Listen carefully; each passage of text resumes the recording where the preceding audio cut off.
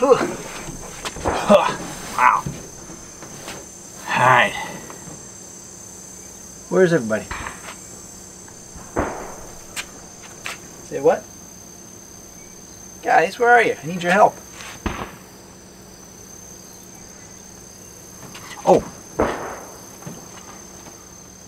Hey gang, are you guys looking to buy your first canoe? If you are, you may as well just chuck your money in the garbage unless you are fully aware of these 4 super, super important things, which I'm going to tell you about right now.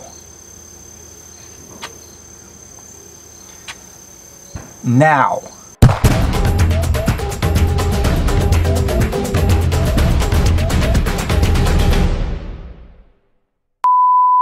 Hey everyone, you guys looking to buy your first canoe?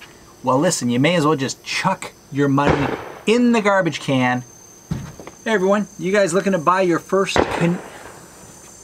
Hey everyone, you guys looking to buy your first canoe? If you are, you may as well just chuck. Oh, those are not gunshots, by the way. Welcome to wine country. Those are called bird bangers. They're big guns that sit out in the field where the grapes grow in the vineyard to scare birds away from eating the grapes. All right, so the first thing you need to consider when you're thinking about buying a canoe is, what do you need it for? Is it for flat water, tripping on an open lake somewhere, or is it whitewater canoeing down a rocky river, or is it just for kicking around the cottage with the kids, or you know, maybe you want to stand up in it and you're fishing, or you're maybe even hunting. Those canoes that are best for the job are very, very different. And if you buy the wrong canoe, trust me, you will be sorry, because most canoes are very, very purpose specific. All right, so I said there's going to be 4 things that you need to know. All right, so here they are. We'll talk about them in a bit. We're talking hull shape. All right, I'll get to that in a second. The rocker of your boat, which if you don't know what I'm talking about, you don't know what I'm talking about. I'll explain. There's the length of the boat, which is really important, and then there's the material. What is it made out of? Okay, those are all super important things. Okay, so you could use this canoe for just about anything you want, and just so you know, any canoe can be used for any purpose. But as I mentioned, if you use a canoe for something that it's not intended for specifically, you're just going to be at a real disadvantage. And in fact, you could put yourself into some real danger if you use the wrong canoe in the wrong situation. Like a tippy canoe on a big open water, and you're not used to it, then yeah, you could be in some real trouble. So it's really important to get the right canoe for the right job. All right, so are you looking to have a recreational canoe? Oh, by the way, there's about 20 different things you can use a canoe for that people do on a regular basis, maybe even more. But I'm going to focus on 3 things that most people are really into. Now, remember, there are dozens, if not hundreds, of variables and things I can talk about specific to the canoe you'll want. Like, for example, do you want a solo canoe? Do you need a tandem canoe? Do you need more than 2 people in the canoe? Do you need 5 people in the canoe? Who's going to be carrying it? You know, I could sit here and lecture you for like 20 minutes or probably an hour. But what I'm going to do is I'm going to try to focus on 3 things. I'm going to focus on 3 things that most people use canoes for. Number 1 is just recreation around the cottage. Number 2 is whitewater canoeing. And number 3 would be flat water lake wilderness tripping. All right, so here we go. If you just want one for kicking around the cottage, just for recreation, like maybe, you know, the kids are going to hack around on it, or you might be using it for fishing. What you want is something that's in the neighborhood of about 14 to 16 feet, easy to handle. You'll want it to be pretty wide, and you want it to have a flat bottom. All right. So before we get too much into that, I just want to you got to know this. I forgot to tell you this. You got to know this too. There's something called initial stability, and there's something called secondary stability. And that has to do with that. When you sit in a canoe and you start rocking a little bit, Does it feel kind of stable? Well, if your canoe has a flat bottom, it will feel pretty stable. If your canoe does not, if it's kind of a rounded hull, it's not going to feel stable at all. You're going to be going, whoa. Okay, that happens all the time to my kids. I'm telling you that those two qualities are super important in any canoe you choose, because for every advantage you have, there's a disadvantage, like anything in life. So if you get a canoe that has a flat bottom, that's great. It has initial stability, and it's fun to just kind of hack around, and you can stand up in it.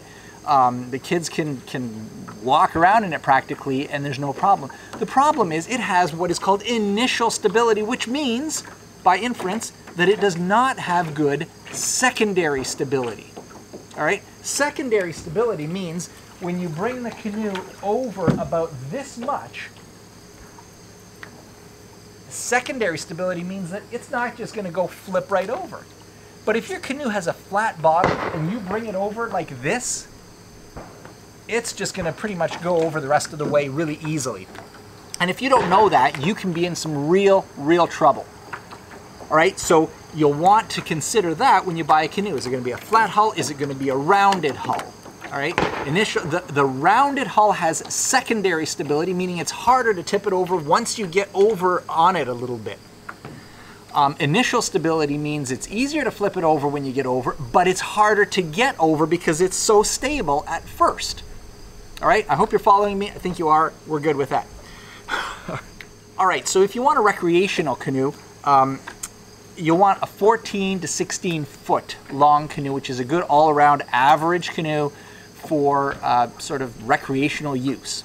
Now, the longer a canoe is, the more efficient it is. By efficiency, I mean you're not always yutzing with it. You're not like trying to correct it and steer it all the time.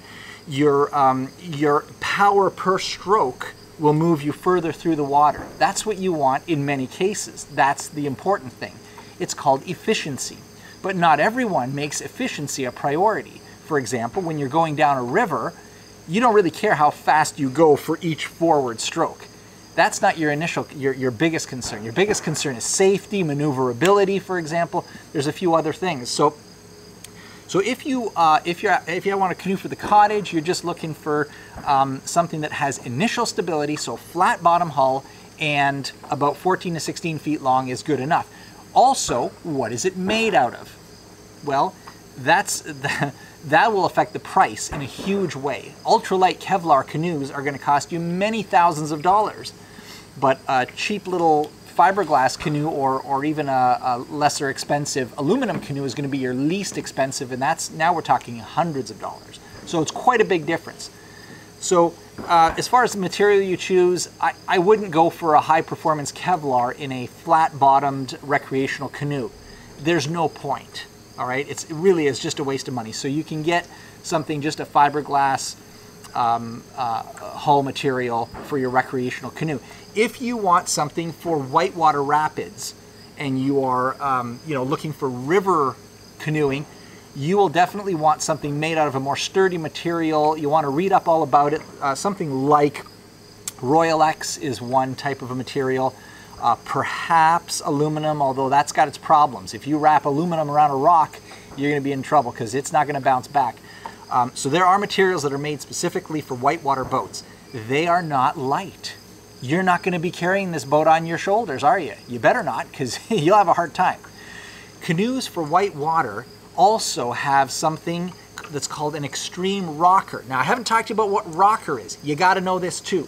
Rocker is from one point of your canoe to the other. Does it kind of go like this? Is there a bow in it?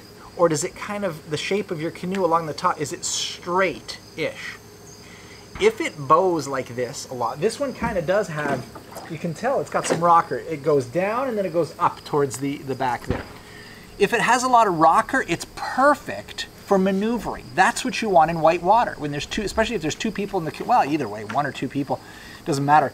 You can steer it a lot better if it has lots of rocker. However, if it has lots of rocker and you are in a lake with wind blowing, you're going to have a problem because the wind is going to steer you and you're going to be constantly fighting with a corrective stroke to keep the canoe going straight. It's going to go this way and then this way and this way, this way. What you want in that case, if you're on a big lake, you want something with almost no rocker. That way it'll track through the water a whole lot better than something with a rocker. So you see there's huge advantages and disadvantages to each characteristic quality on a canoe. The other thing you want to consider is if you're doing lake water tripping, it probably means you're going to be doing some portaging. Well, as far as I'm concerned, I would never personally, I'm an old guy, right? So personally, I would never buy a canoe that's not ultralight Kevlar. Ultralight Kevlar, I can lift up a 17-foot canoe over my head. So speaking of length, here I'm jumping around, but hey, just stick with me, you'll get all the info you need eventually. Lake water canoes, you'll want longer is better.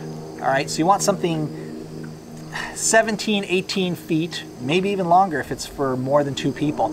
That will keep your canoe tracking straight. It will hold a lot of capacity, and it will be very efficient. All right, that's important. So if you're back to whitewater, you don't need a canoe that long. 16, maybe up to 18 feet will do the trick. The problem with a ultralight Kevlar is it costs a lot of money. It's the maximum you can pay for a canoe, and it's not as durable as all the other materials, so you got to be really careful. You don't want it smashing up against rocks.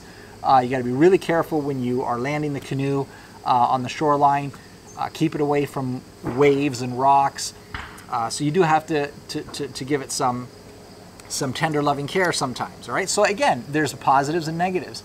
On the other hand, when you're canoeing on whitewater rivers, you've got Royal X, which is a great material. There are other materials that are meant just for whitewater canoeing, and your canoe can literally smash into a rock, and it'll kind of buckle, and then it'll bounce back. That's what it's meant to do. It's wonderful. But try picking that thing up over your head and carrying it. You will not want to do that. Trust me. If you haven't tried it, you don't even want to bother. I mean, we're talking canoes well over 100 pounds, where my 17-foot Kevlar ultralight is 35. So, you know, there's no competition there, but it's durable. All right. So you see, again, I'm drilling it into your head. There's positives and there's negatives to just about every quality you can get in a canoe.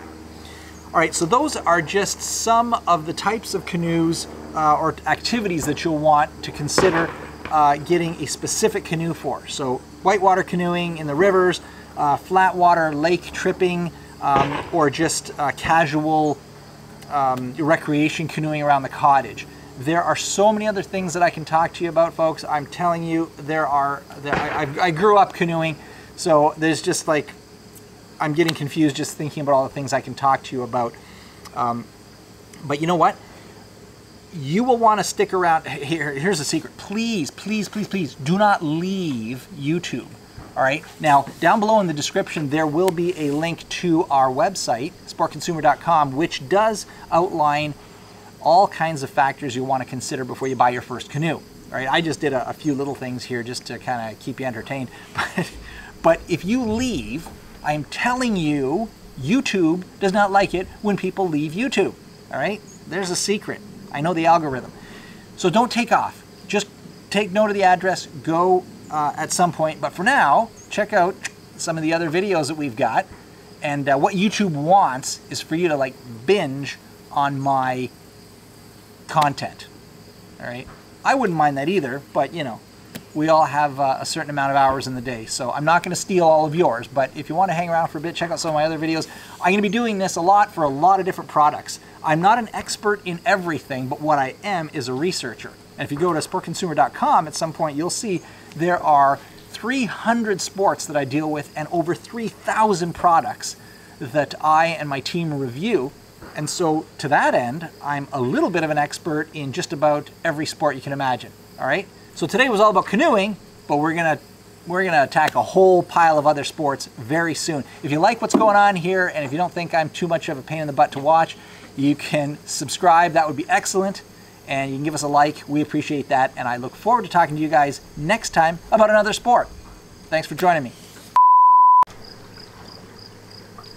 All right, so this canoe is actually not very stable in terms of its initial stability. All right, so I'm going to give it a try here and see how this works in terms of its initial stability. So this is not very stable. That's kind of scary, all right? So, however, these types of boats that have a poor initial stability usually have a pretty good secondary stability. So let's see. Whoa! Well, it's actually not too bad. Let's see. Let's see how it's. Well, that's horrible. Turn the camera off.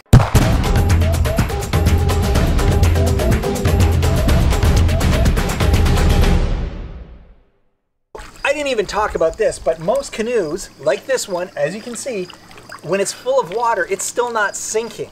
And it's got flotation at the very front, the very back, built in. So most canoes do, so you don't have to worry about it, so I'm not even going to talk about it, but you can see it in real life. Here we go. All right, in 3, 2, 1. Ah!